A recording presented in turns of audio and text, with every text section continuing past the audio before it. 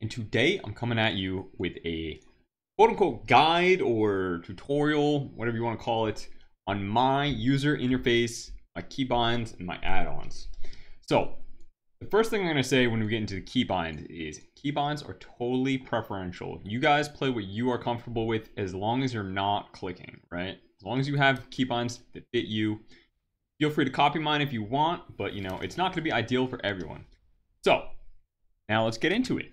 I have a MMO gaming mouse. There are several different brands of them. There's the Razer Naga, the Corsair, the Logitech, but I use a 12-button MMO mouse, the Logitech one, because it's $30 to $35 depending on where you are in the world, and I bind all my main attack abilities and my most frequently touched abilities to this mouse right here. Over here, I have my P, H, and U. Those are just rebound keys on the mouse. I don't actually press P, H, and U. That's really weird. And the rest are control modifiers on the rest of my my main buttons here. I don't really use Control 8 and Control 9 because, those are just PvE stuff. Control 8 turns me into this nice little toy.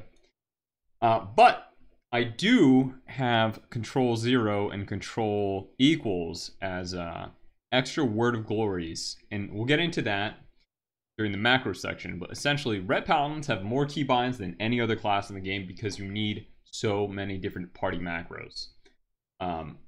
Additionally, on my right side of my bar, I use Z, X, Shift Z, Shift X. Those are the actual keyboard buttons. Shift W for my cleanse.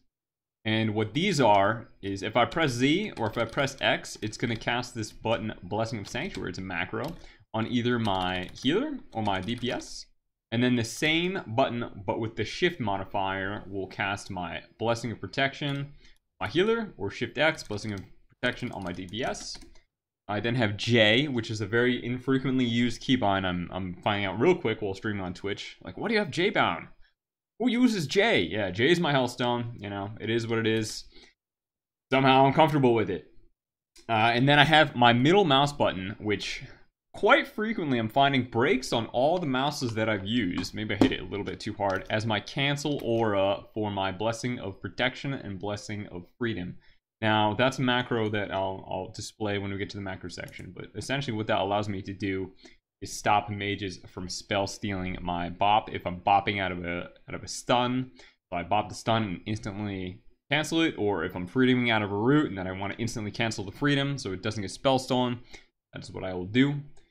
In terms of why I have my abilities doubled up on most of my main action bar, it's just for looks. It's just for looks.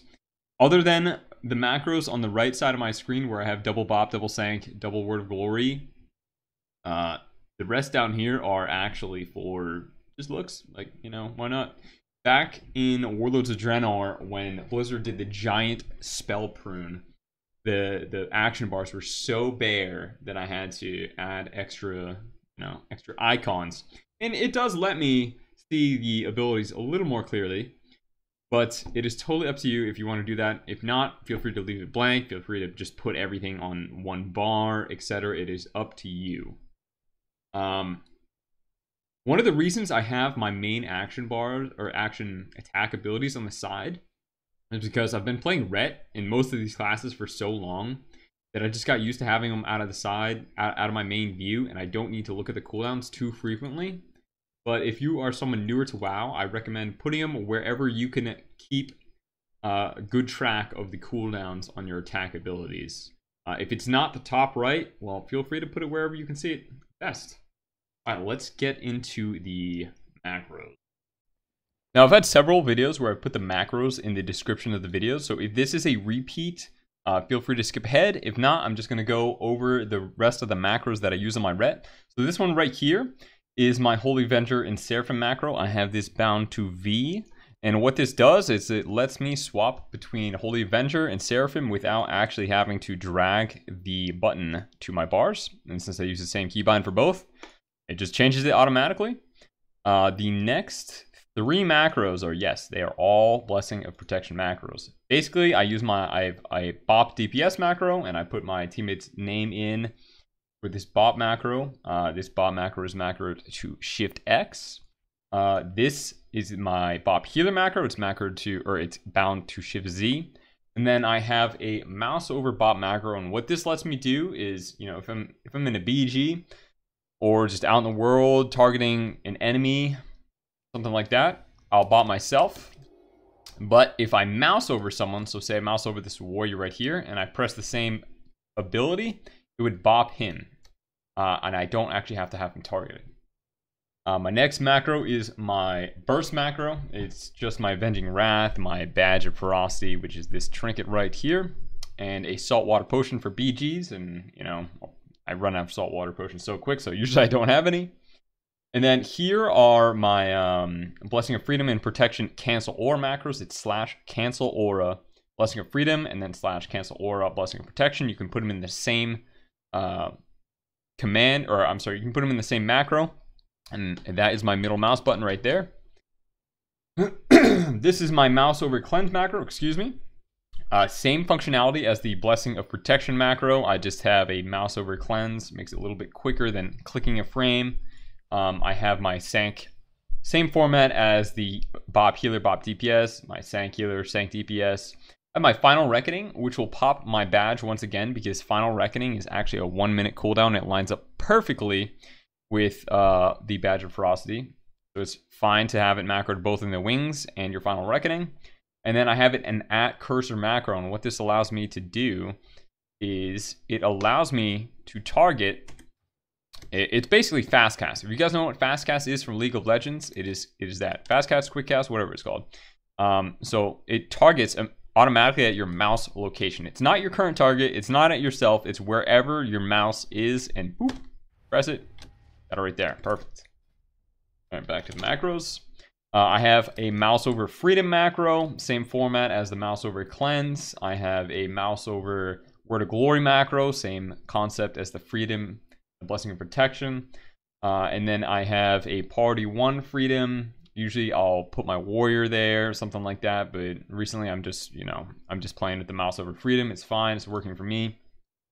I have my Focus Hammer of Justice Shift Modifier macro, and what this allows you to do is if you set a target to focus and you know you're targeting something else, I'm targeting these like this dummy over here, and I'm gonna try and hodge or stun this guy right here. If I hold my shift, I will stun him instead. So see, my Hammer of Justice is on cooldown, and it went on this guy right here because I had this Reinforced Guardian as my main target, and that's not in range, so gotta get on the focus target.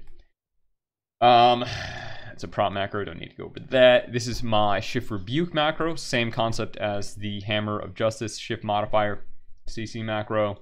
I have my mouse over sack macro, my Sank DPS macro, and my slow, which is a slow main target with normal press, and if I hold shift, it slows my focus target, just like that. I have a few more macros in here that I occasionally use. I have my DPS Word of Glory macro, and I have my healer Word of Glory macro, and yes, I have an overly large amount of macros that I definitely need to clean up. But other than that, that is pretty much it for my macros. Again, I will leave all these in the description. If anyone wants to copy paste, feel free. All right, now I'm going to show you guys how to set up my UI. And basically what I use for party frames is just the default Blizzard raid frames. And the way that you can adjust this is you get in a party, you open up the settings, and you click use raid style party frames. I don't like to keep groups together in arena. Sometimes in rated BGs, depending on the map, like Seething Shore, I'll keep groups together. It's a little weird. I display incoming heals, class color, border. You can do border or borderless, up to you, and showing debuffs. I also have my frame height and width to the max, and I have it on auto activate for groups of 2 and 3 players. I'll quickly go over the rest of my settings.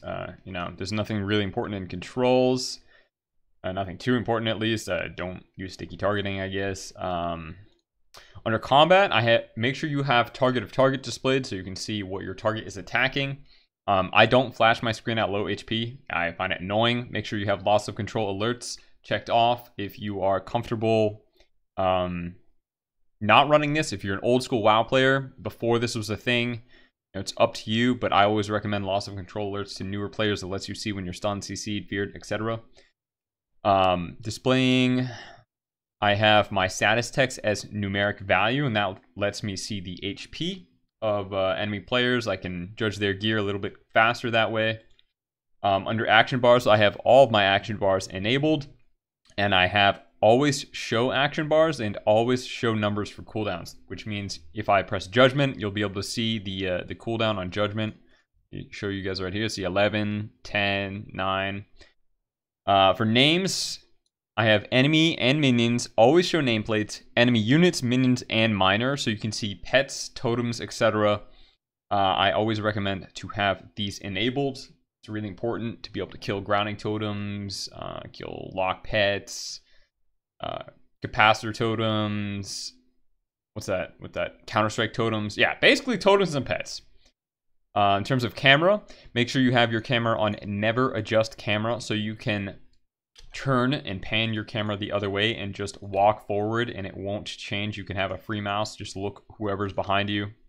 That's an older setting. I'm not sure if anyone plays any other setting, but if you do, I totally recommend changing that for PvP. Very important.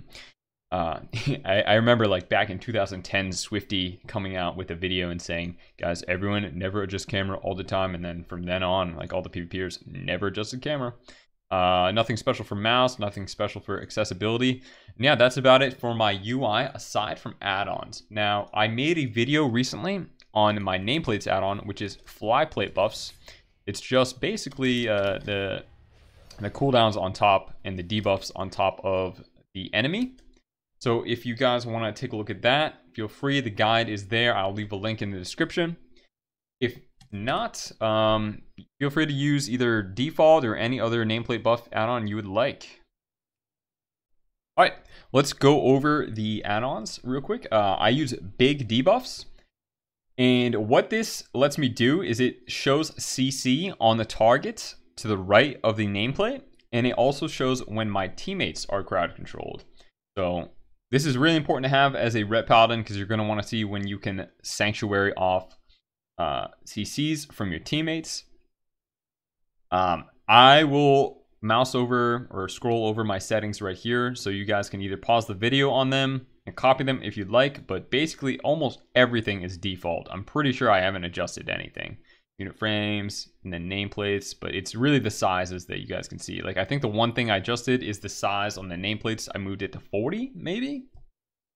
That's it. Yeah, just these three. Nothing changed in priority or profiles. Nothing changed here. Yeah. Next add-on. So ClassicNumbers. This is just the only change I did here was disable Blizzard numbers. This changes the text font to pre-Legion. I'm pretty sure it's pre-Legion or pre-Warlords of Draenor.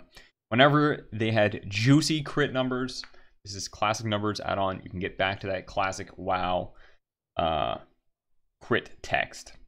Now we use details as my my damage tracker right here. Pretty sure details is the most popular one at this point. Replace the good old recount from back in the day. Flyplate buffs, we just talked about that one. Omnibar here. Omnibar lets me track enemy kicks. I have nothing changed on this setting. Now you can add in, you can either copy PvP profiles. Some of them have links on Twitch, Google them, etc. Or you can add spells in by yourself. But I just run the default Omnibar to track enemy kicks at the moment. Now OmniCD allows you to track friendly cooldowns. Let me go in here. OmniCD, where is it? Friendly, visibility. So I set my visibility to only in arena and dungeons, but you can set it to outdoor zones. So I set it to outdoor zones right here. And now you can see that my party member, I can see the cooldowns that I enabled to track for him. Open this back up here. Get rid of outdoor zones because we don't want to see that on everyone. And you can set the max number of group members as well. So I have the max at 5. So I'm not in like a raid group of 8 people or something like that, and then boom, you have way too many spells shown. You can also determine the spells that you want to add to classes, spell editor. But yeah, it's a really great add-on to have. I totally recommend it. It helps with teammate communication, knowing when your partners are in trouble or not based on their cooldowns. And then lastly, I have TrufiGCD.